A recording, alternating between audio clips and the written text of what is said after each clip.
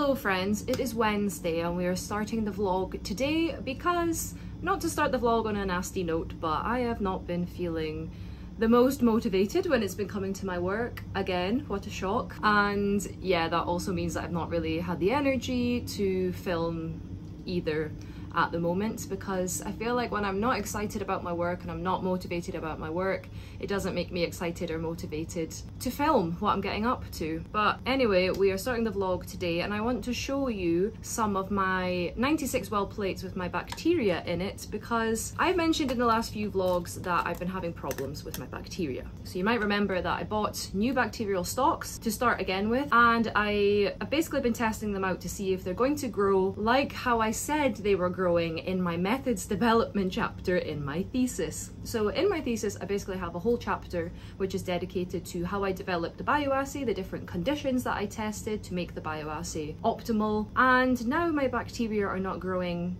in the initial conditions that I said were optimal for their growth. So we thought maybe there's been a genetic shift in my bacteria because I've been using them for 2 years. I've made multiple glycerol stocks, which is basically just storing your bacteria in glycerol for long-term storage in a minus 80 degrees freezer. But we bought new bacteria and it seems like, yeah, that wasn't the problem. So I don't know what's been going on.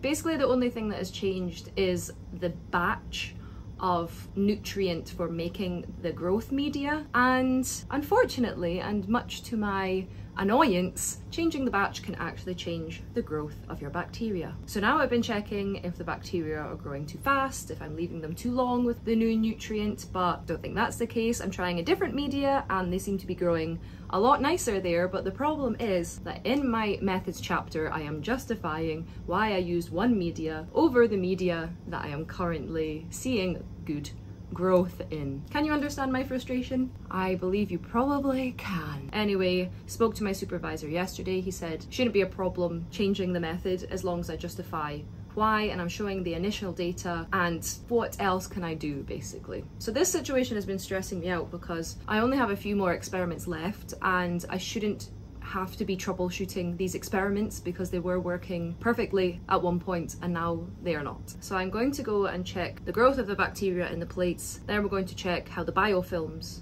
have grown, and we have to cross our fingers that in this media the biofilms grow nicely because I can see that the culture has grown nicely. Fingers crossed, please. I'm sorry to start the vlog off on a negative note, but I'm just being real with you guys. That's what I like to do here, and I'm showing you the realities of what things can happen during the final few months of a PhD, where it's supposed to be just, you know, writing, maybe doing a few little bits and bobs here and there. No, not for me. It has been incredibly stressful, and yeah, I've spoken about it enough. Anyway, let's go to biological sciences. Let's read the plates. Actually, first, before, I'll just explain to you and I'll show you the plates and explain how I can see that the growth is drastically different from one growth media from another. Sorry if you're not a microbiologist. I hope I could explain that well enough that you can understand. If you have any questions about all the terms and all the procedures and things that I mentioned, please do ask me in the comments below because I want you guys to learn along with me. Right, let's show you the plates. Okay, so we have plate number 1, which looks like it just has water in it. The bacteria, when they're grown, should be nice and cloudy, and as you can see, there's not much cloudiness. Again, it depends on the values that I get when I measure the growth in the plate reader. My plate reader looks something like this, but yeah, you can just see from looking by eye that they don't look very cloudy. If I compare with this one, you can very much see the difference, and you can very much see the bacterial growth a lot better using this media. So that's annoying. This is the media just on its own, so you can quite see the difference between the media and the bacterial growth. It is a big difference. Even with these wells, which don't look to have like grown as much, yeah, big difference. So how annoying. very annoying.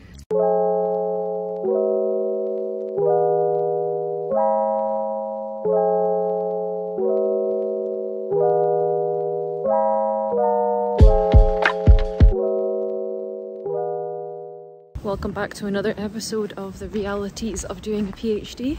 So it took me multiple attempts to actually read the plates in the plate reader because they kept getting stuck because the plate reader is not made for what I'm trying to do. So that was good fun. That took me absolutely ages and yeah, wasted a lot of time, but finally we got there. We got the readings done and I'm going to treat myself now to some breakfast. Apologies for this angle. I'm getting shy in public, as I always do. Yeah, let's go get some breakfast and then continue the lab work, I guess. Our new Boucher deep end project is here. It's an exciting day when we get deliveries to the lab.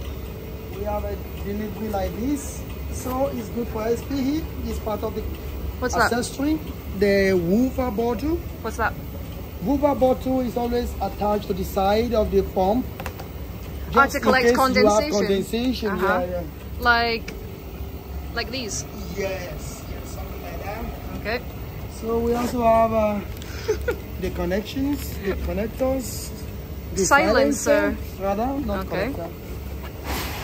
Here we have the plug. The plug as well. Oh, is this the same pump as the one we had before? The really big one? Yes. Okay. So we have the tubing. And finally, here it comes.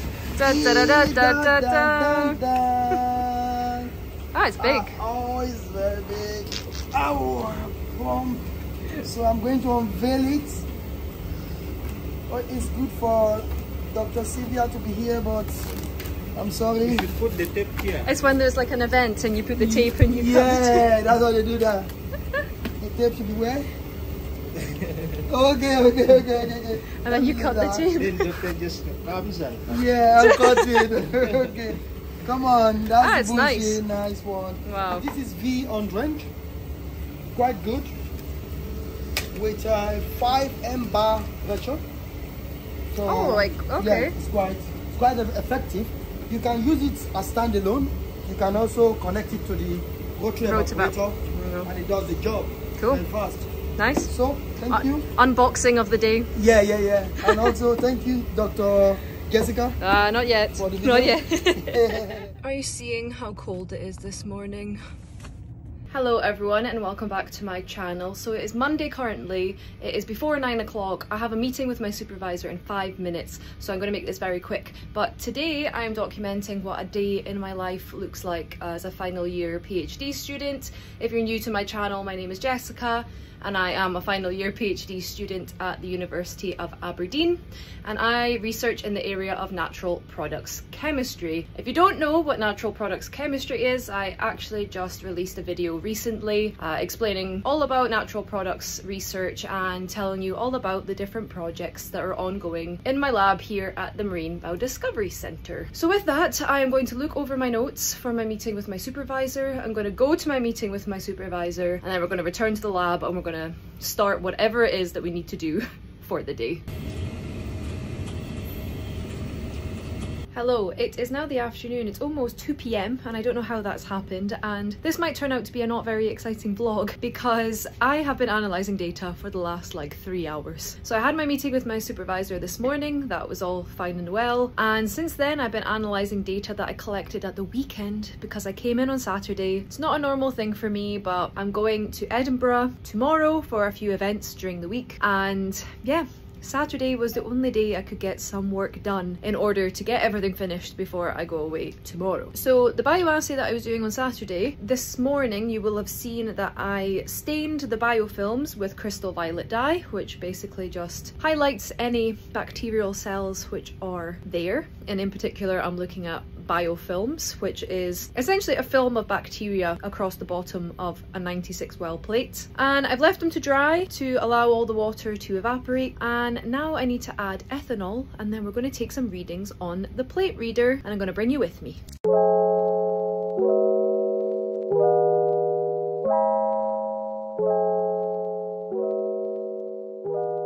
Hello friends, it is Jessica from the future here. Please excuse how I look and how I sound. I'm actually very ill at the moment. I've just returned from a trip last week, and yeah, I don't know if I'm like overtired or if I pushed myself too hard or if I just got sick, but here I am. I am sick. But anyway, I just wanted to kind of like clarify what this video was about this week, because it was kind of hectic and a little bit chaotic, because I just kind of put together all the clips that I've recorded over the last few weeks, and it doesn't really make a very cohesive story. But it is also a very good representation of my life at the moment, because everything is a bit chaotic. I have been starting videos and not finishing them because I've just been swept up in the lab doing 1 million things and just have not had the energy to film really. So yeah, that's why I've been putting out less content recently, because I've just been trying to focus on my PhD and trying to focus on my thesis, and just finding that I don't have the capacity to stretch myself in all these different directions. I'm really going to try and get back to my 1 video a week, because recently it has been maybe like 2 videos per month. Yeah, but I've just been in the lab so much recently, and that has not been my desire, but I haven't been able to help it. But hopefully my lab work chills out a bit soon and I can be a bit less stressed and I can be a bit more in control of my work and my YouTube channel and all of the above. Anyway, if you've made it this far, thank you so much for watching. Again, apologies for the chaotic nature of this video, but I hope you managed to get something out of it nonetheless. Thank you for watching, and I'll see you in my next video. Bye!